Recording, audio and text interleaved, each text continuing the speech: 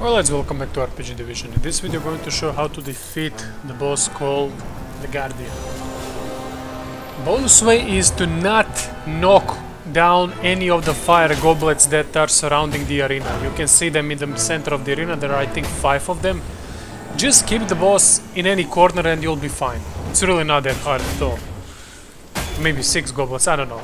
Either way, for the boss there are 2 ways you can do this. You can go balls deep and try to defeat him in melee range, but he has a lot of these annoying combinations that have a really huge swing range and can easily hit you.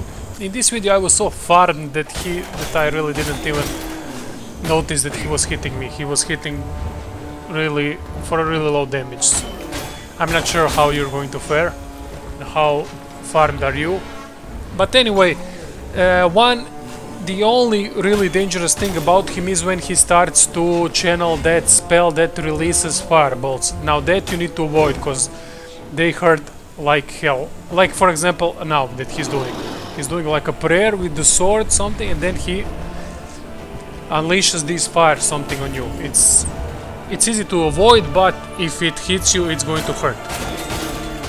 Easier way to defeat the boss is by simply using the gauntlet from range and you'll have no sweat. That's it guys, thank you for watching and I'm going to see you in one of the next videos.